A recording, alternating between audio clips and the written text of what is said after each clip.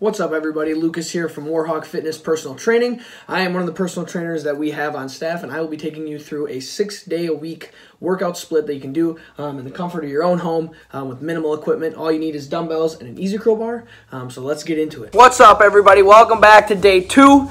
Today's workout is going to be chest and shoulders. So I will take you through the workout for today, day 2. So what we're going to start off with is a superset of push-ups and underhand dumbbell flies.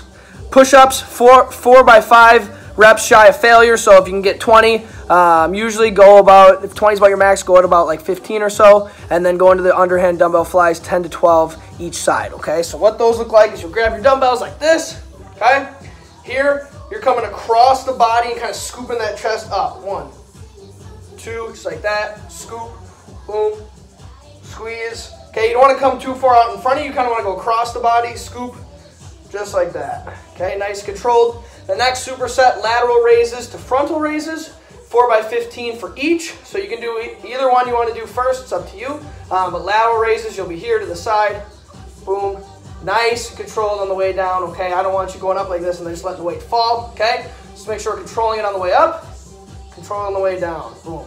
Just like that, okay? And then frontal raises, the weight will be right in front of you, just like this, boom.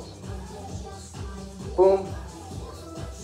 Boom, just like that. Now you can do each one alternating if you want to, okay? Totally up to you, totally your choice.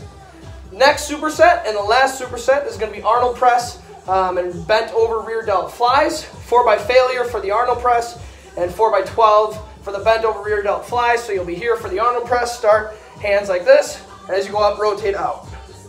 Boom, boom, okay? As you're going up, what it can help is if you squeeze your glutes, that'll keep you more stable, so you're not kind of swaying back and forth. So squeeze the glutes, boom, down. 4 by failure, and then the bent over rear delt flies, you'll be here, just like this, boom, boom. Make sure you're squeezing the back, nice controlled, okay? Then you'll finish it off with either easy curl bar or dumbbell high pulls. So I got my easy curl bar right here, be here, boom, up, 1, 2, nice controlled, 3, just like that, okay? 4 by 15 there, then you're all done. So that's what I got for you today. Quick at-home workout, shoulders, and stay safe, Warhawks, and I'll see you tomorrow.